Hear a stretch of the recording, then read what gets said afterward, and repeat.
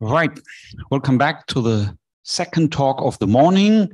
It's a pleasure to welcome Aaron Pollack from San Diego, and he will explain us the latest news on modular forms on G2. Okay, The board is yours. Thank you for the introduction. It's a pleasure to speak here. I want to thank the organizers for inviting me. It's been a nice workshop so far. So I'm going to talk about modular forms of half-integral weight on G2, and the main results we'll talk about are joint with Spencer-Leslie.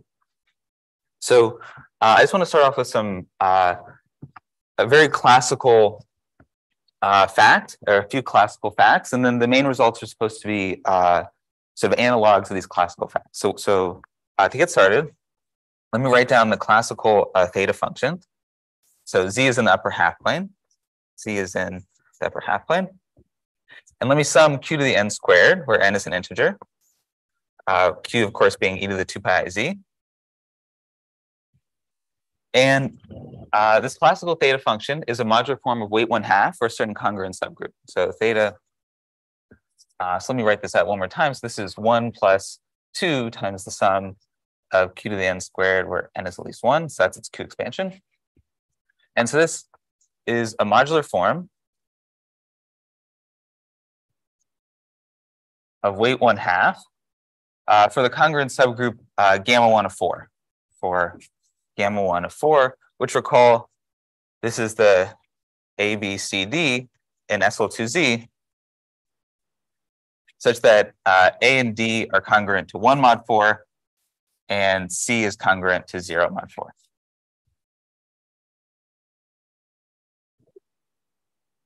So this is sort of the simplest modular form of half-integral weight. And the next simplest modular form of half-integral weight you can obtain just by cubing this theta function.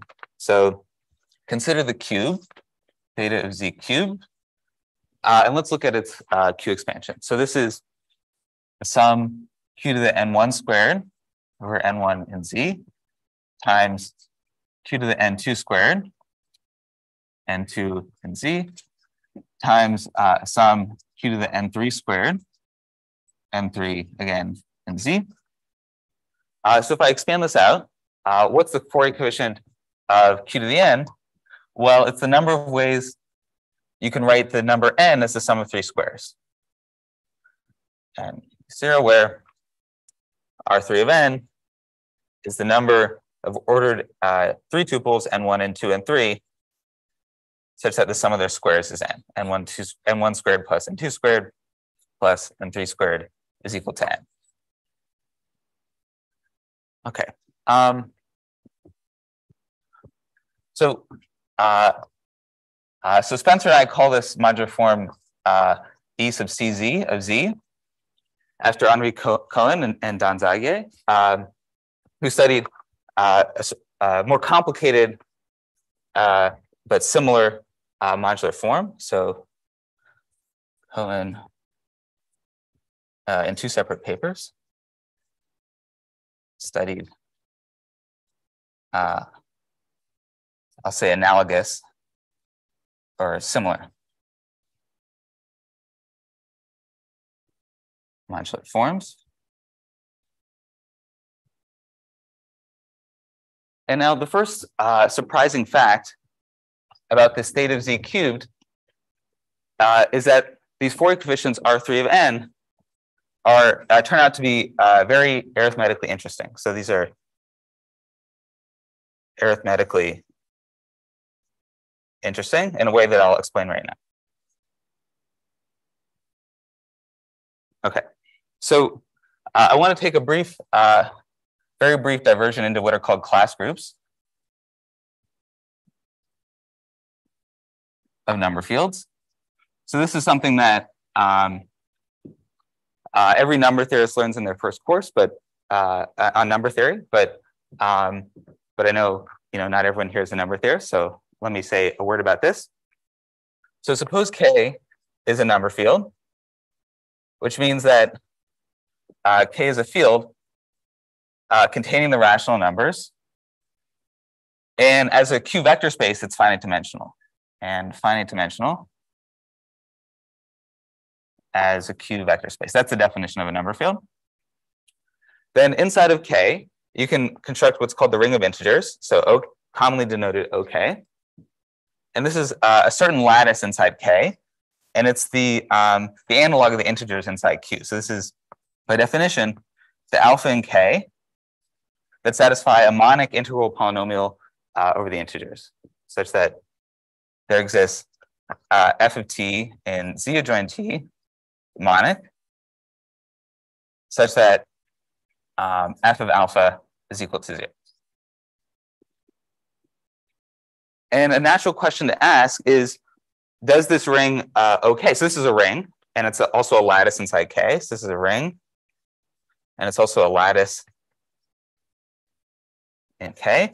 And a natural question to ask is, does it have unique factorization into primes? And so this question is, in some sense, answered by this object called the class group. So there exists a finite abelian group. This is a theorem, a finite abelian group denoted class of K, called the class group K. Class group of K, with the property that it's trivial precisely when this ring OK has unique factorization.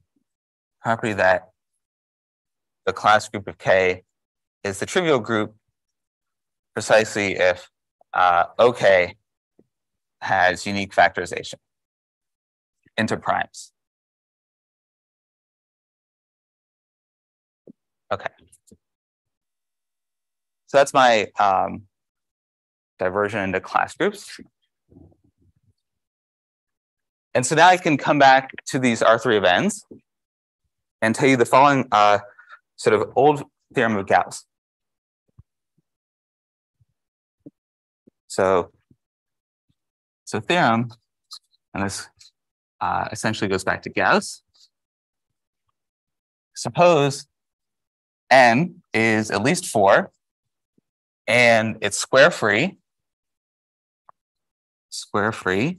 meaning it's not divisible by the square of an integer, and it's congruent to 1 or 2 mod 4. So then this number, R3 of n, the number of ways you can write n as the sum of 3 squareds, is equal to 12 times the class group of the field Q adjoins square root minus n. Okay, so Gauss didn't have groups. He certainly didn't have number fields or class groups, but he had binary quadratic forms. And there's a way of understanding class groups of these quadratic fields in terms of binary quadratic forms, and that's what Gauss had. Okay. So the corollary of the above discussion is that the Fourier coefficients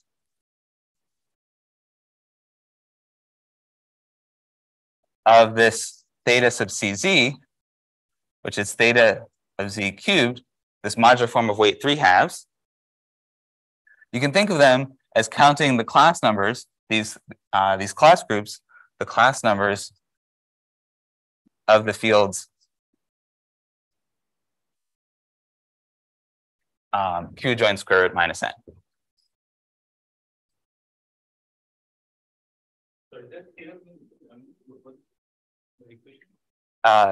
This equation? Is that the question you're asking? Oh, so CL. Oh, sorry. I meant to put the size of CL. So CL is a finite abelian group, and yeah, I meant to write the size. Thank you. Okay. Okay. So what I'm going to do is tell you a very rough version of our main result, and I'll put it on this board, and I'll try to remember not to erase it. So theorem. I'll move the board up once I finish writing. So this is, again, joint with Spencer-Leslie.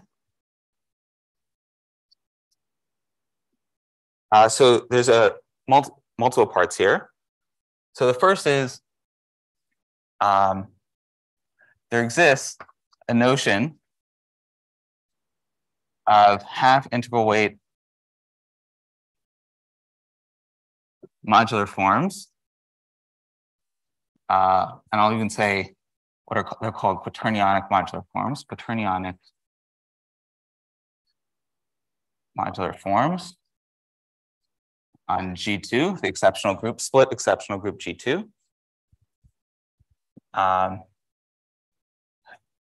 These quaternionic modular forms, they have a sort of a classical Fourier expansion and Fourier coefficients.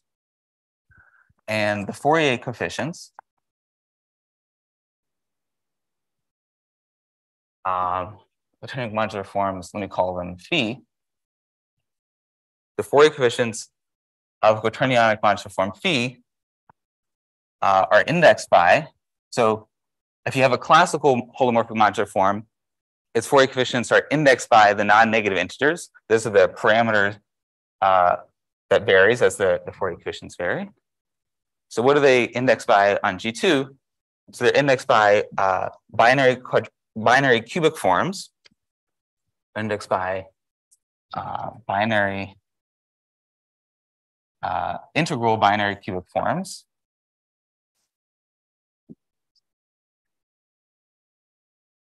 So those are polynomials, cubic polynomials, P of uv, which are of the form AU cubed plus BU squared V plus CUV squared plus DV cubed with the coefficients A, B, C, D integers. So this is the index set. And I can sort of tell you what several of the Fourier coefficients of a certain modular form of weight 1/2 on G2 are. It's sort of supposed to be analogous to this corollary. Okay, so there exists theta G2, a weight 1/2 modular form, quaternionic modular form, some particular level, which I'll just write as gamma 1 G2 4, which it's some sort of subgroup that's similar to this gamma 1 of 4, such that the Fourier coefficients are as follows. The Fourier coefficients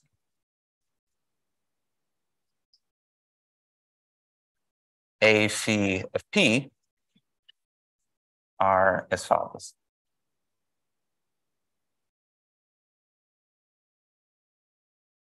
So we don't know all of the Fourier coefficients, but we know a lot of them. And the ones we know are when in this binary cubic P, the last term D is equal to 1. Those are the ones that we can say what they are. So suppose P of uv has D equal to 1. Set R to be the ring Z adjoined T mod the cubic P of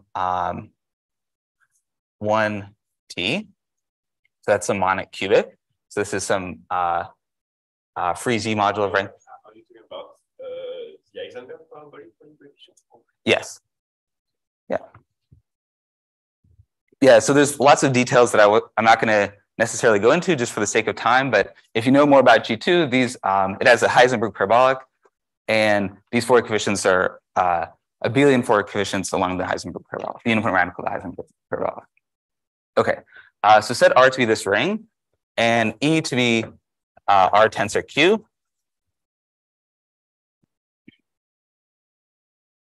And there's a few different cases.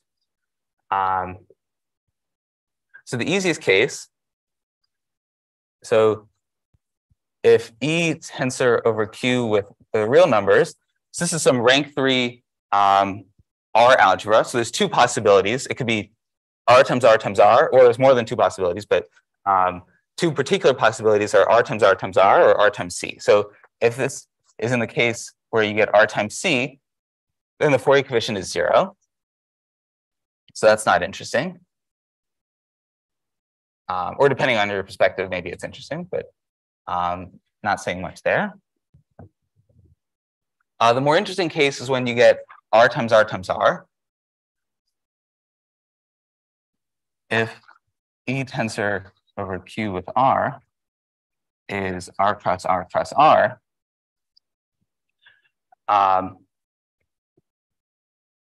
suppose for simplicity, just for simplicity of exposition for this talk, simplicity that this ring R is this maximal order in E. It's the ring of integers in E. So that's a condition on E, a non-trivial condition on E. It doesn't necessarily, most such E's do not have a maximal order that can be written in this form. But this is still a large class of, or an interesting class of such R. So then, in this case, the Fourier coefficient, A theta G2 of P, I think I wrote A phi of P here, but this is a special modular form, A theta G2. Then this Fourier coefficient is related to some class numbers. So it turns out to be 48 divided by the size of the number of let me just define this. So by mu2 of R, I mean the zeta in R, such that zeta squared is equal to 1. So this is usually just of size 2, times what's called the narrow class number. It's 2 torsion. So for the number theorists, let me recall for you that the narrow class group is the one where instead of dividing by principal ideals, you divide by principal ideals with a totally positive generator. And for the physicists, this is just some slight, you can just think of it as the class group. It's just slightly different. And I've taken the 2 torsion here and the size of that group. So this is some power of 2 and times one more factor, which is actually quite interesting. Delta R square, we have to define this.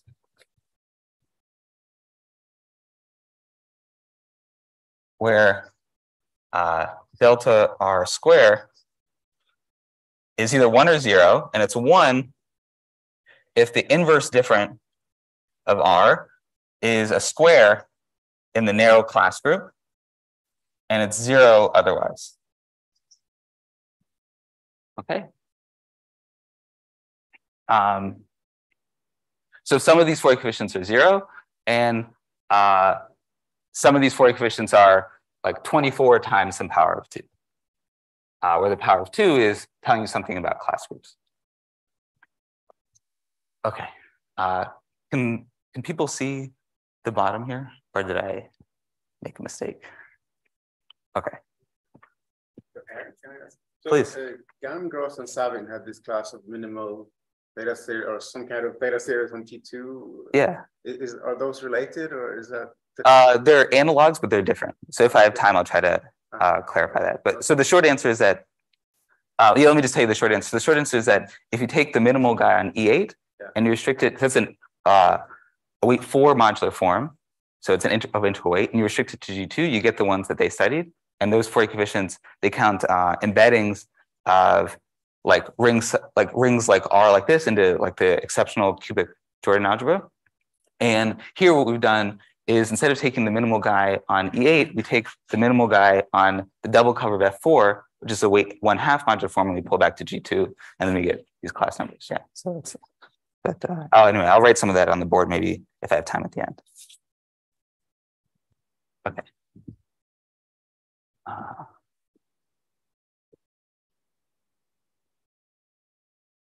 Okay.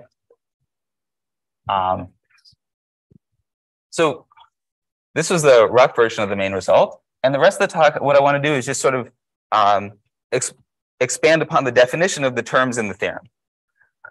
In particular, what I want to do is tell you what these modular forms on G2 are, and tell you what half interweight modular forms on G2 are, and tell you what the Fourier expansion is and what the definition of these, or roughly speaking, what the Fourier coefficients are.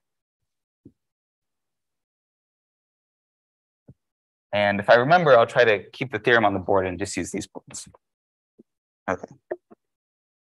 Okay, so to do, I want to tell you about integral weight quaternionic modular forms on G2, which is what Daniel was just hinting at. I want to tell you about the half integral weight case,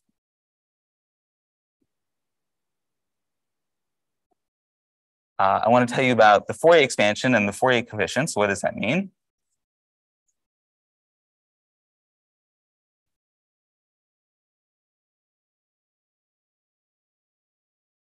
And if time permits at the end, I want to say, of course, a word about the proof. So proof, time permitting.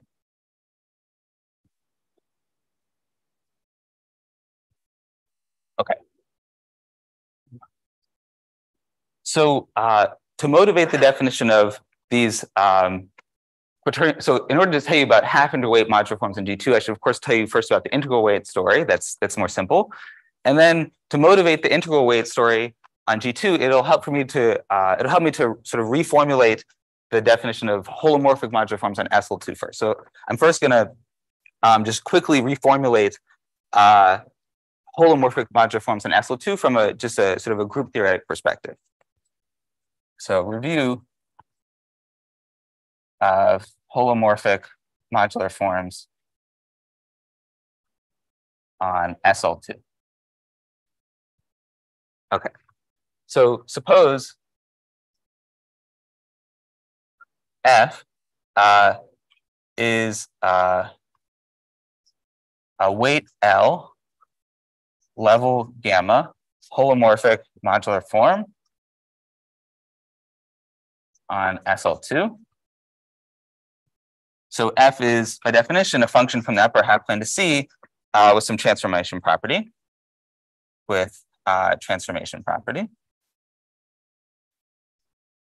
under gamma.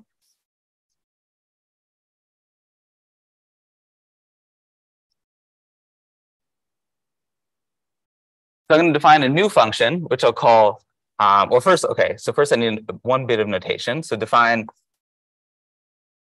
J from SL2R across the upper half plane to C as J of the matrix A, B, C, D, comma Z is CZ plus D. Okay, so this is the familiar factor of automorphy.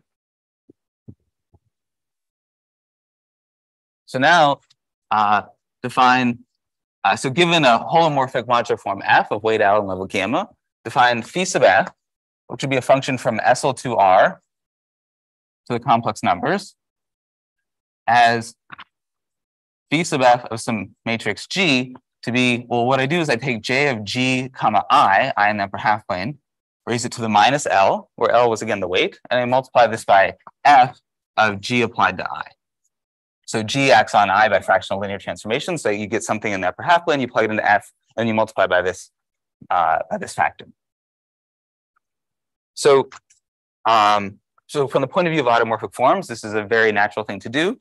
Let me just tell you the key properties of this function phi f. So phi f, so 0, phi f is of moderate growth on the group SL2R. 1, it's left invariant by gamma. So phi f is a function from SL2R mod gamma to C. So the transformation property under gamma just becomes trivial. 2, phi f has some a nice translation property under the maximal compact subgroup SO2 of SL2R. So phi f of G K theta is e to the minus I L theta phi f of G if K theta is this matrix cosine theta, sine theta, minus sine theta, cosine theta. So this is in the group SO2. And then finally, there should be some condition that tells you about the holomorphy of the function f. And you can express that as this function phi f satisfies an equation which I'll write d sub CR of phi f is identically 0, where this is some differential operator that corresponds to the fact that f satisfies the Cauchy-Riemann equations. So d sub CR, first order linear differential operator, which you can express purely in terms of the group theory of the group SL2R. Okay, and then you can go backwards. If you have a function phi f that satisfies its properties, you can just reverse this construction and get a holomorphic modular form of weight L and level gamma on the group SL2.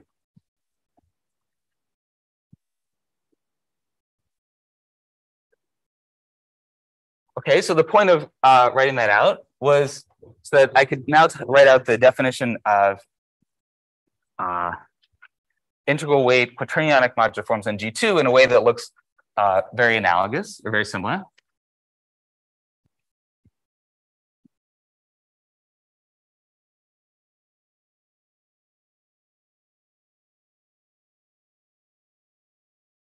So let me start with some notation. So G2 of R, this is a non-compact simple Lie group of dimension 14, a particular one. And inside of it is a maximal compact subgroup K, which looks like basically a product of two SU2s. So this is SU2, which I'll give one SU2 a copy, a subscript of L, which I'll explain in a second. Another SU2 a copy or subscript of S, SU2, mod a diagonal mu2, which is important for us. So mu2 means plus or minus 1. It's embedded diagonally here. So this first copy of SU2 is what's called the long root SU2, and the second copy is what's called the short root SU2, hence the L and S.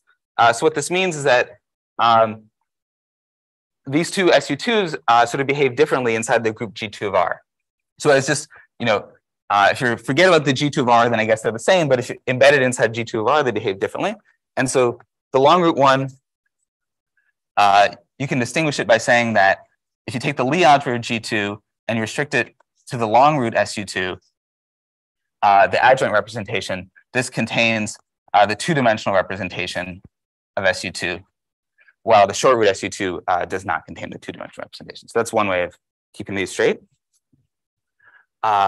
Okay, so this K has a certain representation, which I'll call VL, and L is going to be the weight of some modular form.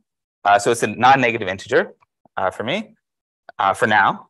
So, so L in Z at least 1. So what I'm going to do is I'm going to take the 2L symmetric power representation of the standard representation of the first copy of SU2, and I'll tensor it with the trivial representation of the second copy of SU2. Okay, and so I had to take, if I wanted to put the trivial representation on the second copy of SU2, I needed to take an even symmetric power here of the first copy of SU2, so this diagonal mu2 acts trivially. Okay, so that's why I've taken, even though I have a 2L symmetric power here, I've labeled it with an L, because that's sort of the best you could do. Okay. So now I can tell you the definition of quaternionic modular forms of integral weight L, or give you a rough definition. So suppose gamma inside of G2 is a congruent subgroup.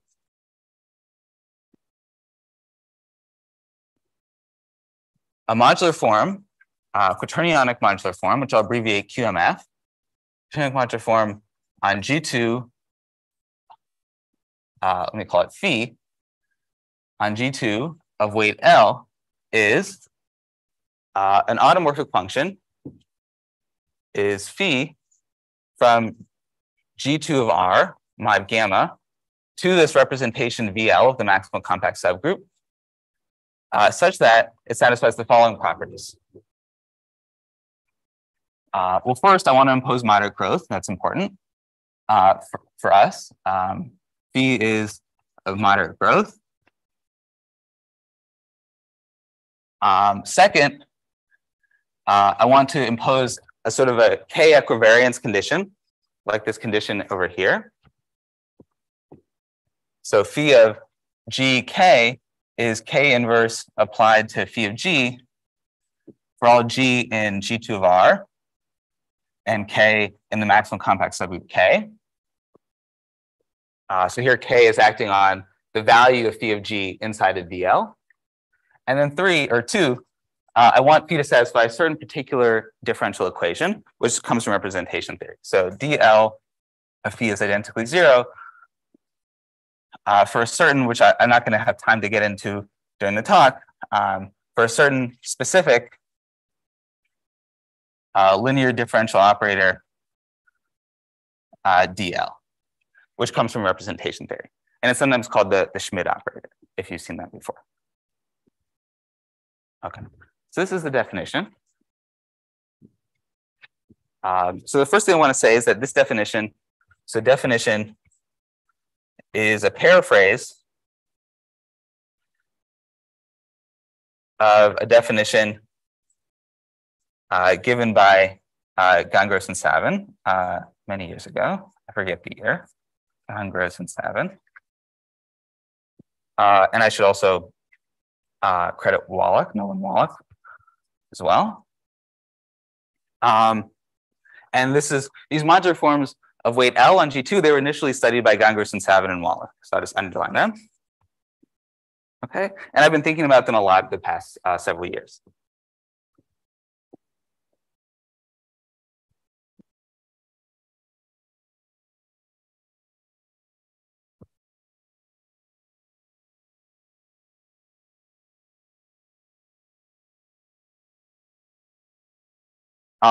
So maybe the first thing to say is that, I didn't tell you what the differential operator DL is, but like I said, it comes from representation theory. And if you sort of know where it comes from, then one knows right away that these things do exist. So maybe, I mean, you might write down a definition like this. You might say maybe the only such phi is 0, but there are, in fact, these things do exist in abundance. And in particular, there are Cuss forms and Eisenstein series and stuff like that. So what I want to do is tell you a theorem about these that I proved a few years ago that explains that they have a Fourier expansion, Fourier coefficients. So theorem.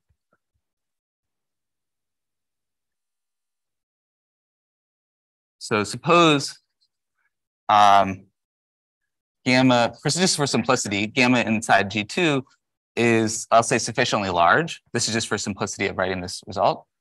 So to be precise, I just mean that gamma contains n of z, where n is the uniform radical of the Heisenberg parabolic.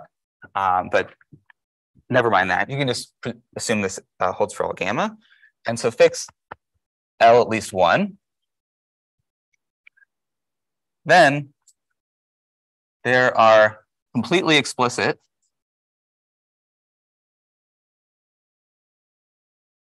functions,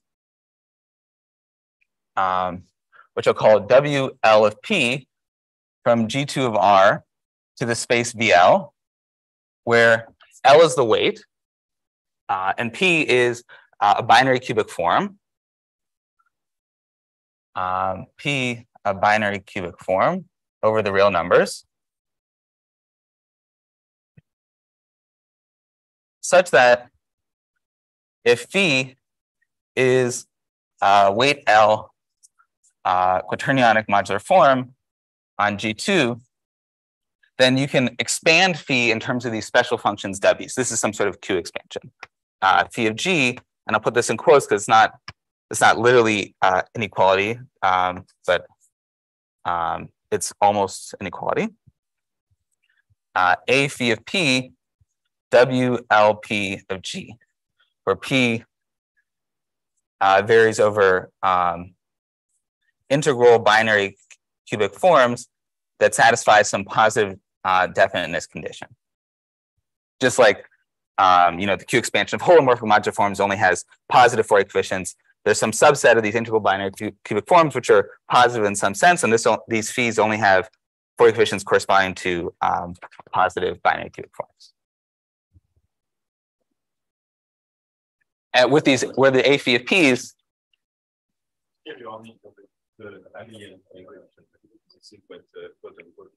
that's exactly right. So A phi, let me just finish what I was writing here. So A phi of P and C are the Fourier coefficients.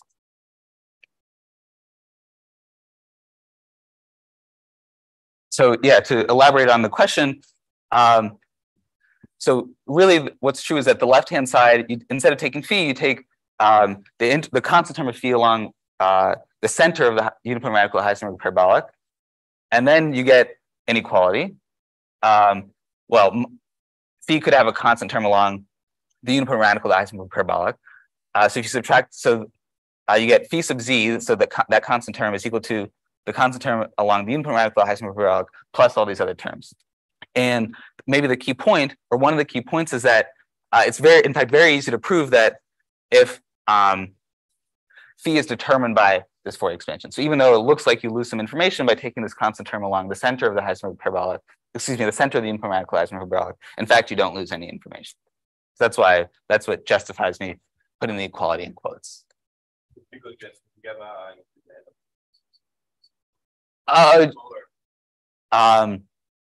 not because of that. Just because it turns out for any automorphic function on G2, if you take the constant term along the center of the uniform radical of the Heisenberg parabolic, if that constant term vanishes, then in fact the automorphic function has to identically vanish. And so that's actually the content of what I was trying to express. Yeah.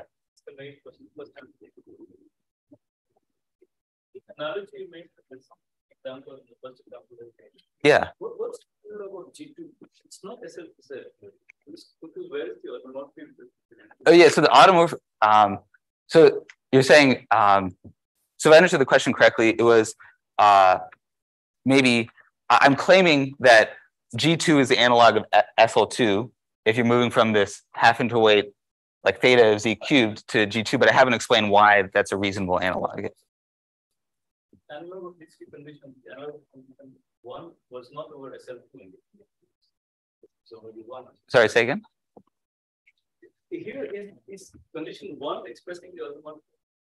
Oh, sorry, I misnumbered them. So I should have numbered them. I should have called this 2. I should have called that 2 and this 3.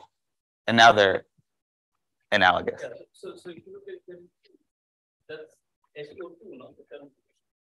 On the left. Okay, so on the left, this is SO2 exactly, which is the maximal compact subgroup of SL2R. And in the G2 case, I have the maximal compact subgroup of G2 of R. So the analog is that they're both the maximal compact subgroup. Yeah. Oh yeah, yes. That's right. Yeah. So this is a congruent subgroup. So I'll say contained in G2 of Z. Apologize for the small writing inside of G2.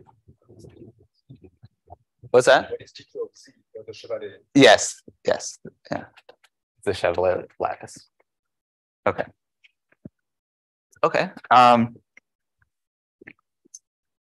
So this theorem defines the Fourier coefficients of an integral weight modular form on G2, and it defines them in a purely I meant to make a remark. So this theorem sort of extends and refines an earlier result of Nolan-Wallach. Let me write that down. The theorem. So remark. So theorem. I'll say refines an earlier result of Nolan-Wallach. Okay. What was I saying? Oh yeah. So the theorem defines the Fourier coefficients in a very transcendental way. They have no right to sort of be nice numbers connected to arithmetic, but nevertheless, and this is maybe another talk, nevertheless, they appear to be very arithmetic. So this is remark 1 and remark 2.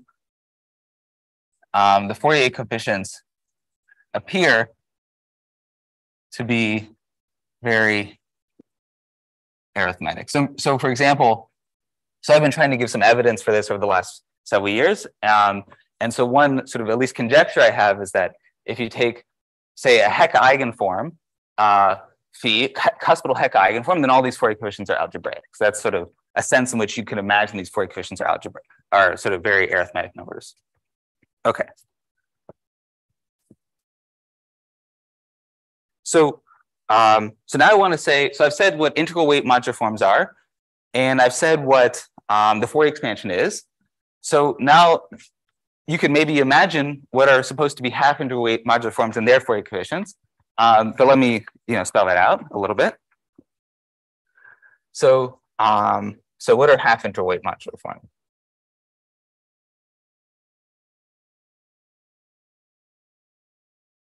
Let's say on G2.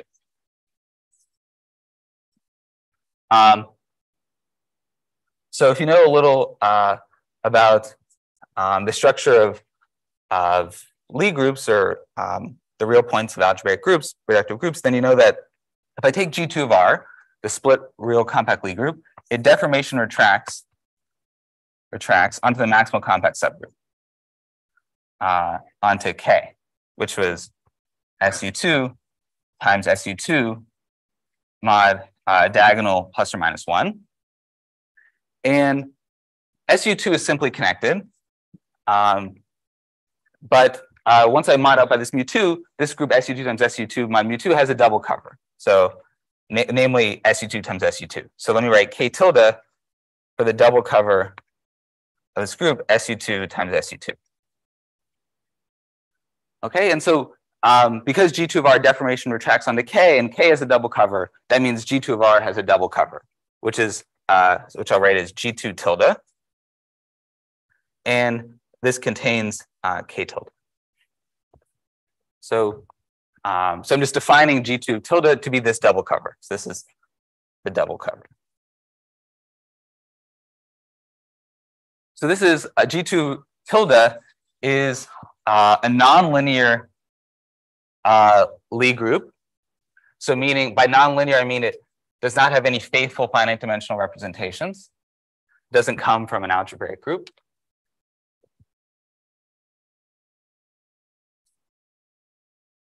But nevertheless, with some work, you can talk about automorphic functions on it. And so half-integral weight modular forms are going to be automorphic functions on this G2 tilde. Okay, so let me just tell you a little bit about this G2 tilde. So the first thing to say is there's an exact sequence.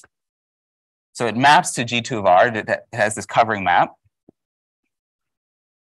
And the kernel is a central subgroup of that's equal to plus or minus 1. So by mu2, I always mean plus or minus 1.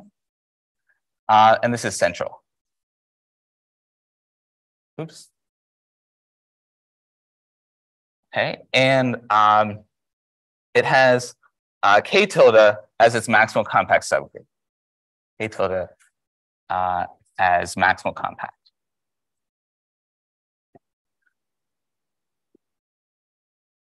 Okay.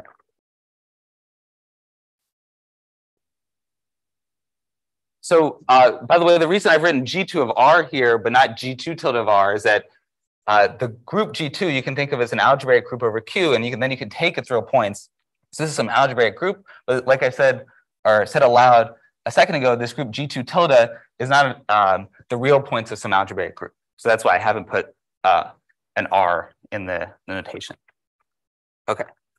So now I can tell you what a half-integral weight modular form is on G2. So definition. Suppose L is a half integer, a non-negative half integer. So it's 1/2 plus some non-negative integer. And let me let VL be the representation sim to the 2L. So 2L is now an odd integer, c squared tends to the trivial representation. And this is a representation of K tilde. Okay.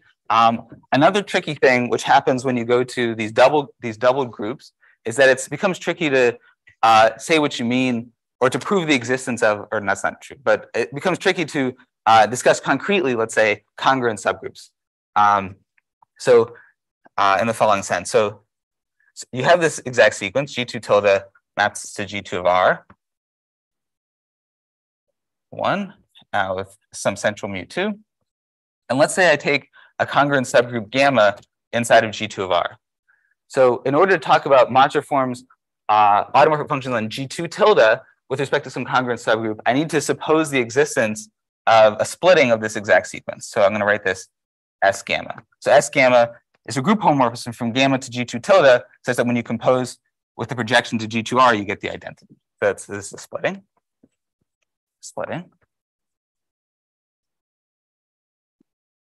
And now you can talk about automorphic functions with respect to gamma, once you equip gamma with the splitting.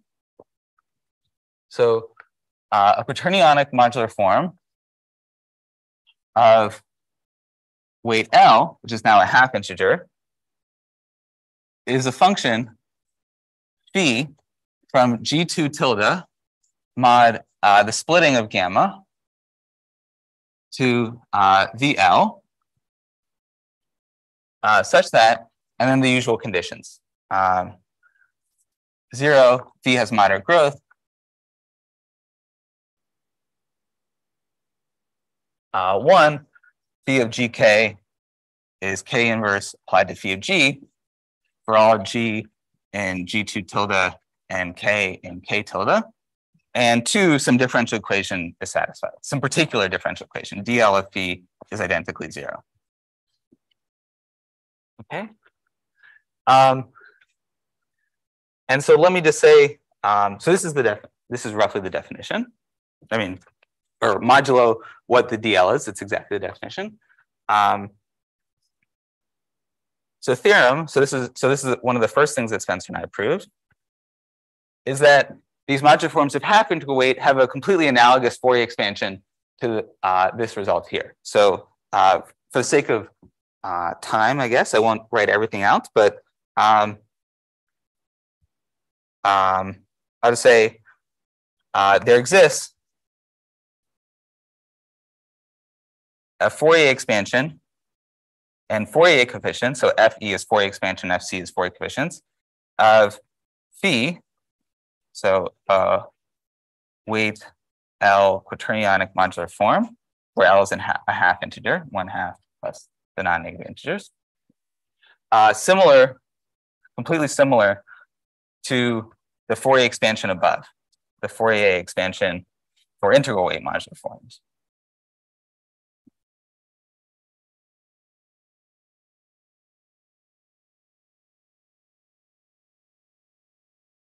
There's one sort of technical twist, and that is that instead of having a single function, WL of P, that appears in the Fourier expansion, in fact, there are sort of 2 functions that can appear, some WL of P and its negative.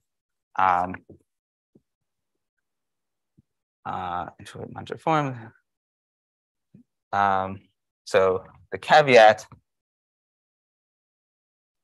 is that the WLPs, instead of having one distinguished function WLP for each L and P, you, in this half integral weight case, you in fact get 2 distinguished functions, which I'll just write plus or minus WL of P. And there's sort of no good, I can make this precise maybe after the talk, but there's no good way of distinguishing the +1 from the -1. So even though the notation sort of suggests that there's a +1 and a -1, there's just 2 that are negatives of each other, and there's no good way of distinguishing them. Which means that the Fourier coefficients, that A phi of P's, instead of being complex numbers, they're complex numbers up to multiplication by plus or minus 1. Okay. And I just realized I made a small error in stating this theorem. So A theta G2 of P, what I meant to write is that this is plus or minus this, because it's only defined up to plus or minus anyway. Okay.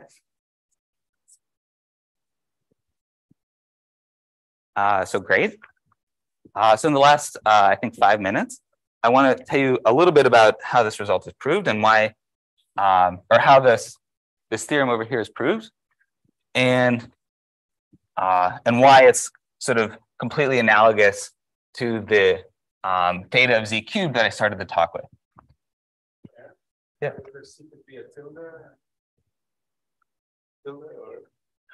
Right. So it's just a abuse of language. By a half integral weight modular form on G2, I mean technically it's a function on the double cover. Yeah. Thank you.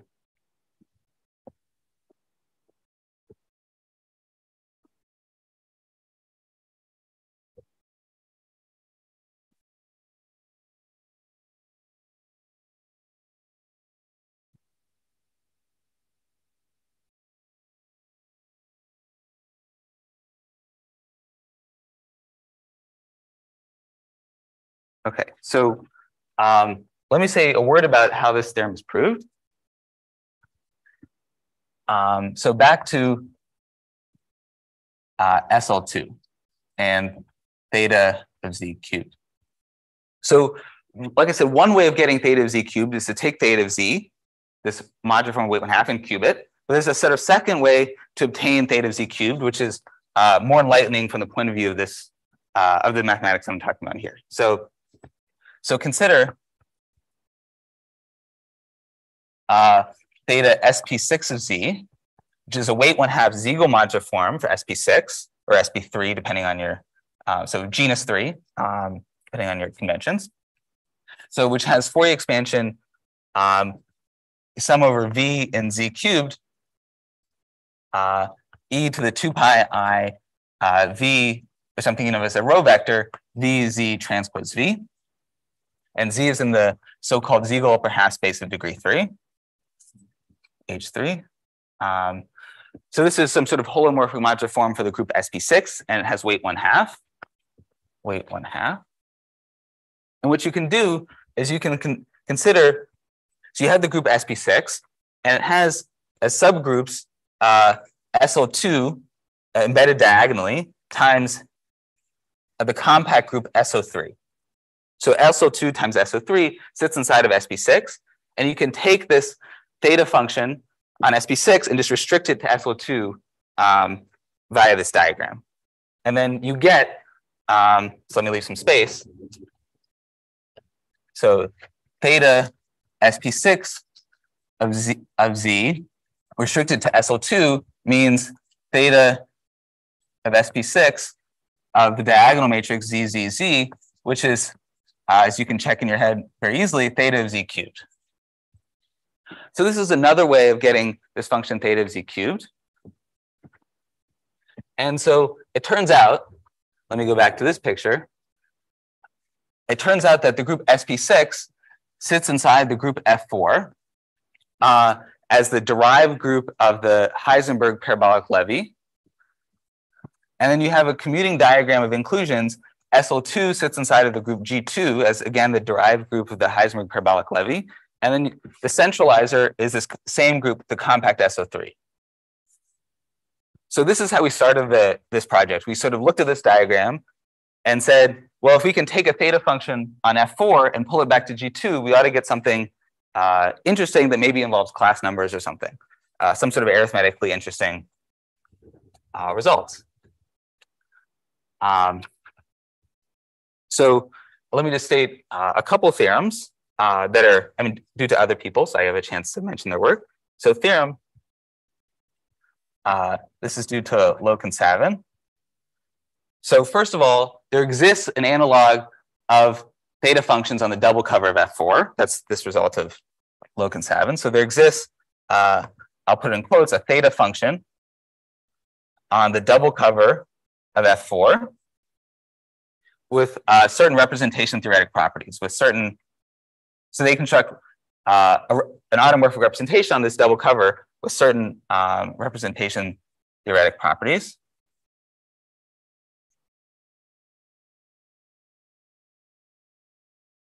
And then this function was further studied by David Ginsburg.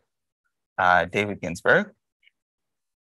and I should mention this: the construction of this theta, this automorphic theta module on F4 double covers. So this is sort of a generalization of earlier work of Kazan and Patterson.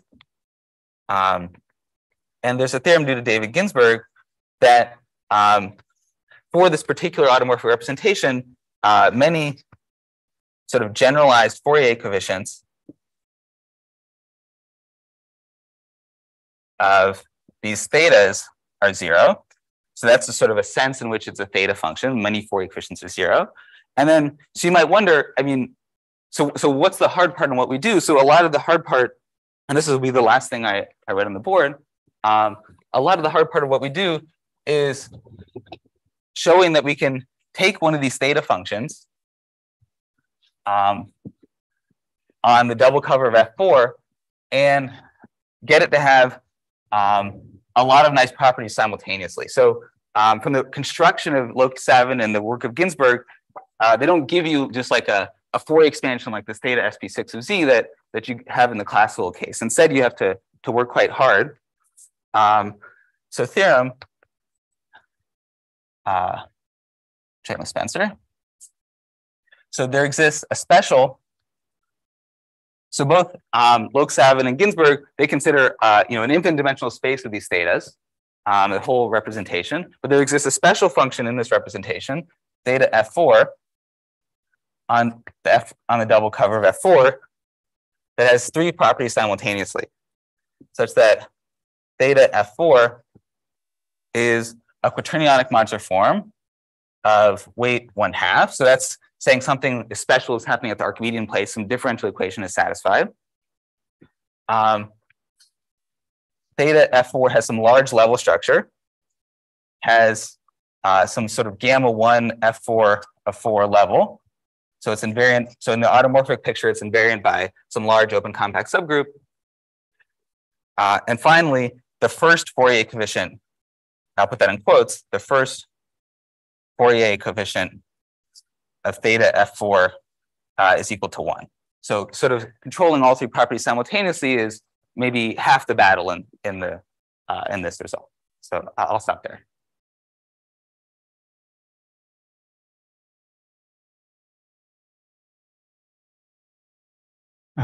Thank you, Aaron, for this brilliant talk. Are there any other questions? Of course, we had quite a few.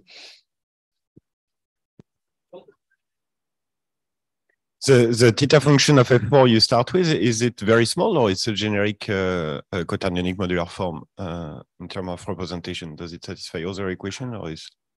So it's, the answer to both questions is yes. So it's small, it's in the minimal representation, but it's also a quaternionic modular form. It satisfies it. Yeah, but it's not generic. It's a very small representation. Yes. Thank you.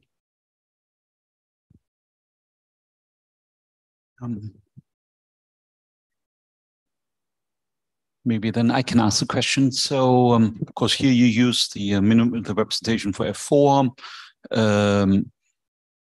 Gauss, Gann, and Sabin used E8. Yeah. So, what other alternatives are there? Maybe do we have another way of constructing potentially other forms? Yeah. So, so just to repeat the question to make sure I understand it correctly. Sort of maybe where are the minimal representations on the exceptional group supposed to live, at least in these so-called quaternionic groups. So,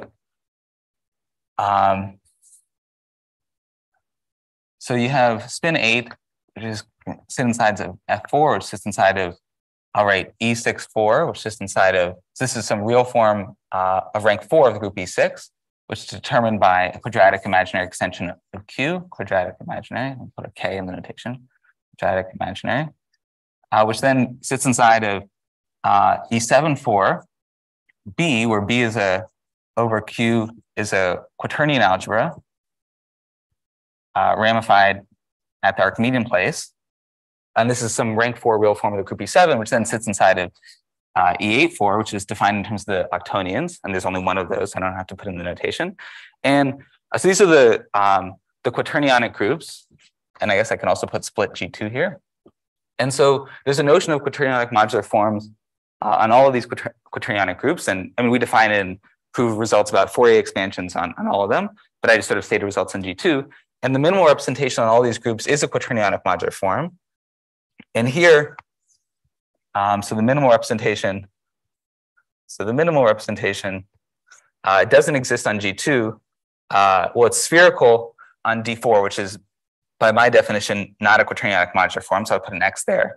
But then on F4, it's of weight 1/2. On this E6, it's of weight 1. On E7, it's of weight 2. And on E8, it's of weight 4. So there are other possibilities. You could take the minimal representation on E7 and restrict this to some smaller groups and maybe get interesting things.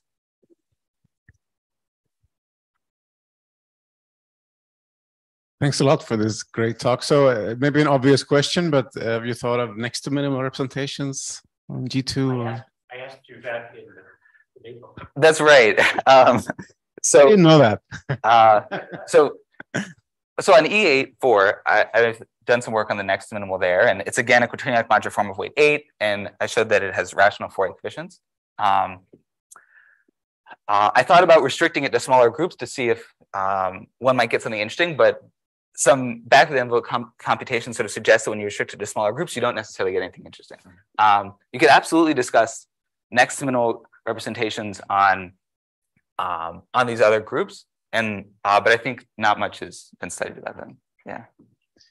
Maybe a follow-up question. So Gan has this paper where he does like a theta lift and lands in an automorphic form generating the quaternionic discrete series. Oh yeah, from E8 to G2. Yeah, exactly. Yeah. So I mean, could you get one of your G2 quaternionic modular forms using theta lifts? Or? Oh yeah. Thank you for the question. So so there's a dual pair. I wonder if I still have it on the board. Yeah, up here. So this restricting the minimal guy in F4 to G2 is basically the same thing as taking the integral against the constant function on this compact of SO3. And so the theorem is more or less saying something about the Fourier coefficients of that theta lift. Yes. Thanks. Are there any other questions? And, all right, one more, Guillaume.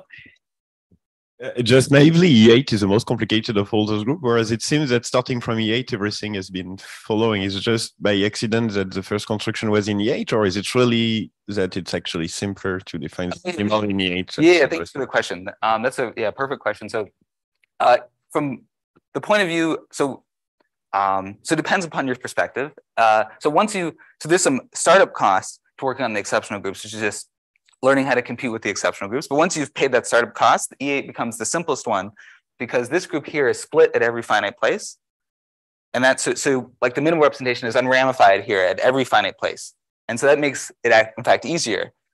Whereas when you try to say work on these other groups here, the groups themselves are ramified at certain finite places. And like the minimal representation is going to be more complicated to understand in terms of say Eisenstein series on E7-4B because of the ramification of the quaternion algebra B. So you don't have a minimal in the Chevalier subroutine congruence.